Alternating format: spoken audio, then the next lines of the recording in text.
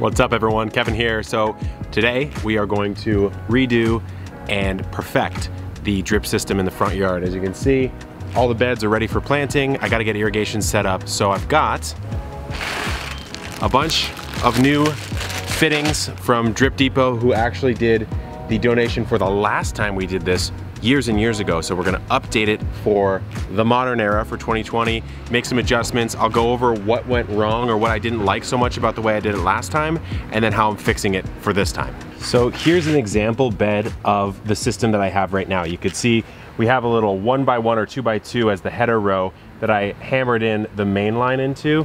And then I've got 1/4 inch drip coming out that I just secured at the end with a stake that just goes into the ground. Now I think it's an okay setup, but what I prefer and what I'm changing it to is it's gonna have a header row and a footer row. So there'll be an end row of main line right over here with some end caps.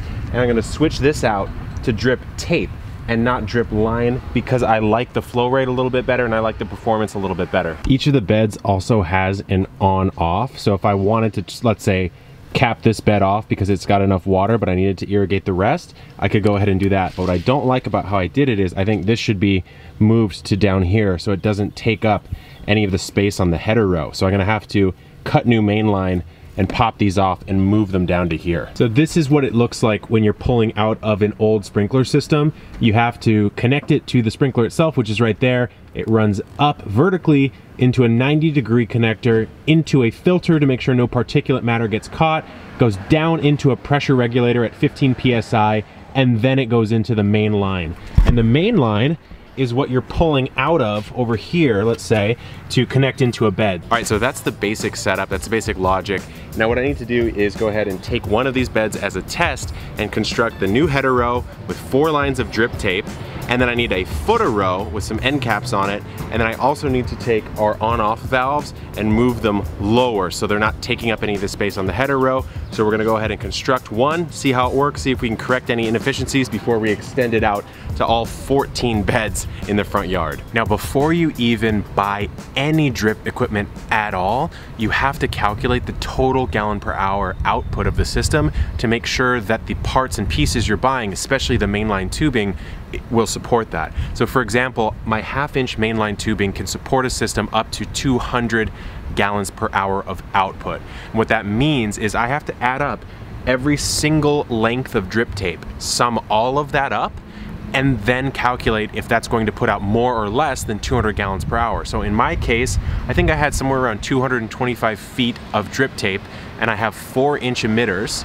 And so I say, okay, well then that's gonna be 225 times 3, because that's going to be 444 adds up to a foot. So 225 times 3, 675, and the emitters are a 1/4 gallon an hour, right? So 0.25 gallon an hour. So 675 divided by 4 is less than 200, because 800 divided by 4 would be 200. And so I knew I was safe for this system. That's really one of the most important pieces. After that, you can mix and match, and you can do all sorts of 90-degree rotations and on and off valves and T-splits and whatever, as long as you're under the total amount of gallons per hour output that the whole system can support.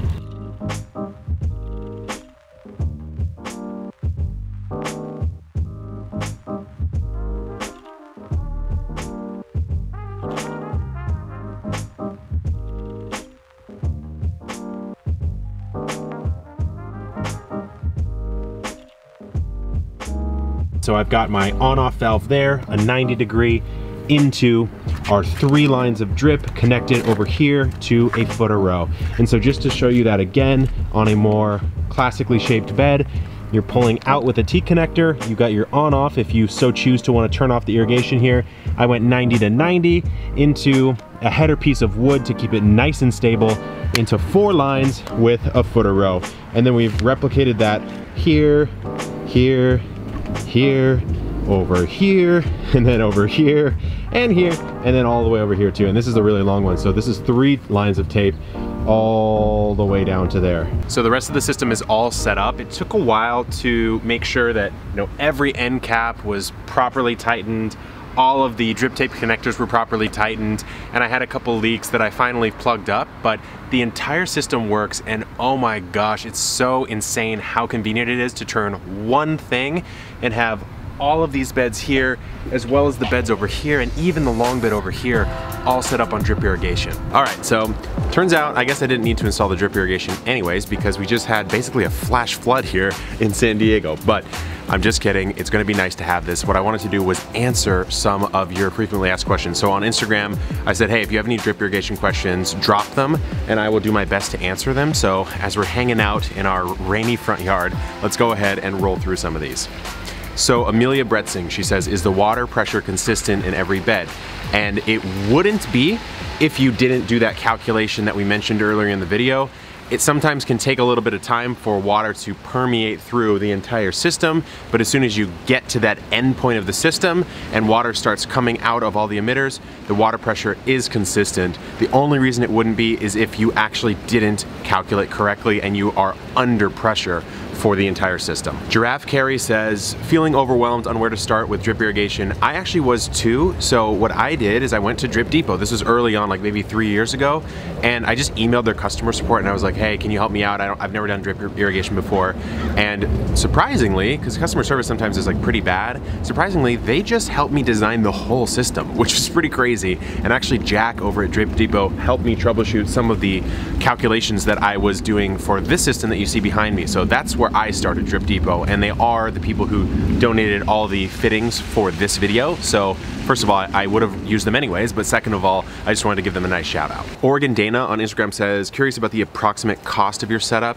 Yeah, so this one would have cost somewhere around $200 to $250, and what you're getting with that is all the fittings you need to set it up. Your 90 degrees, your T's, your end caps, your takeoffs from the main line into the drip tape connectors, and the mainline tubing, as well as the drip tape. And I actually have plenty left over, so I can do any troubleshooting I need. I can replace something if it breaks, I can extend the system.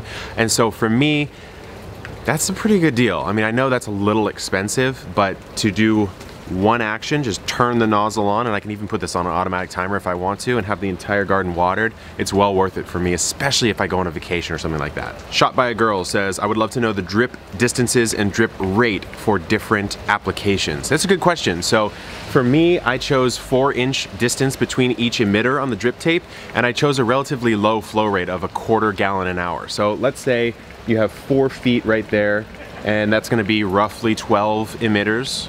Yeah, 12 emitters. Yeah, 12 emitters. Mathematics, it's hard.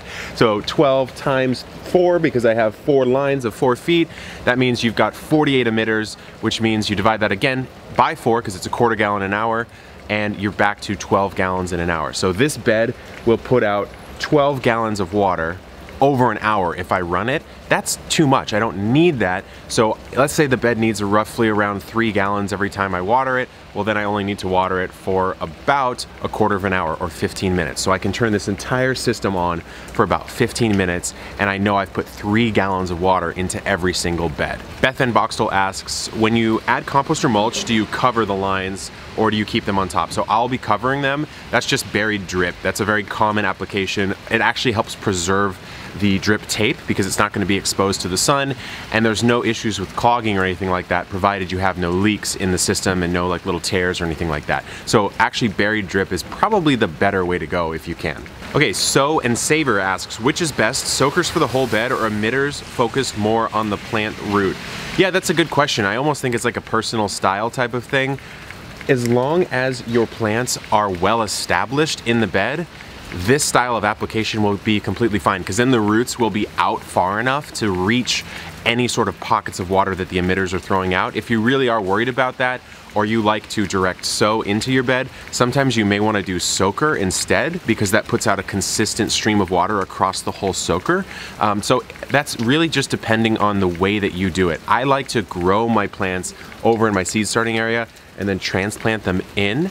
And so for me, it makes a lot of sense to go ahead and do this application, especially because if I feel that maybe the drip isn't quite solving the job early on in the plant's life, I can just go ahead and hand water until they're established, and then I know they're good to go. Garden SoCal says, why do you need a filter? Where did you find the inline filter? So again, the filter I found at Drip Depot, it's part of the standard sprinkler retrofit kit, but you need it because if there's any particulate matter that's coming out somehow, like it gets in the water line or whatever, you need it to be caught before it goes into your main line of drip system, because then you're just gonna clog it and you won't actually know where it is. So if it's better to get caught there rather than to go into your main line and get caught somewhere in the potentially hundreds of feet of mainline tubing that you don't know how to fix it because you don't know where it is. Beloved Hinata, is the irrigation main line the same as a normal water line? No, it's not. It's a separate type of tubing that's used specifically for irrigation. You can buy it in different diameters. I bought a 1/2 inch main line, which has a 200 gallon per hour output. So the whole system has to be under 200 gallons per hour for good water pressure. Mad Midget says, is there a way to do this for a handful of 10-gallon pots? Yeah, totally there is. What you would do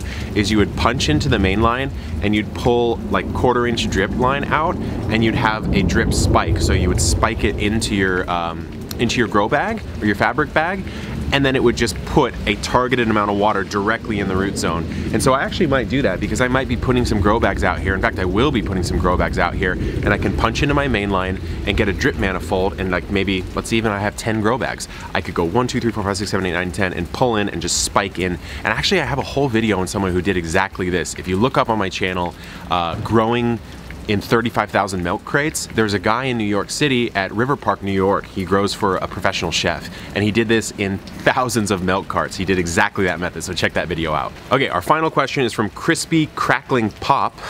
Is it hard to set up for someone who is maybe not so great with things like this? Yeah, I mean, yes and no, right? So the way I think about it is like if you ever played with Legos, that's exactly what you're doing. The hardest part about this is figuring out the math behind the system before you buy everything, like we've talked about a couple times already in this video.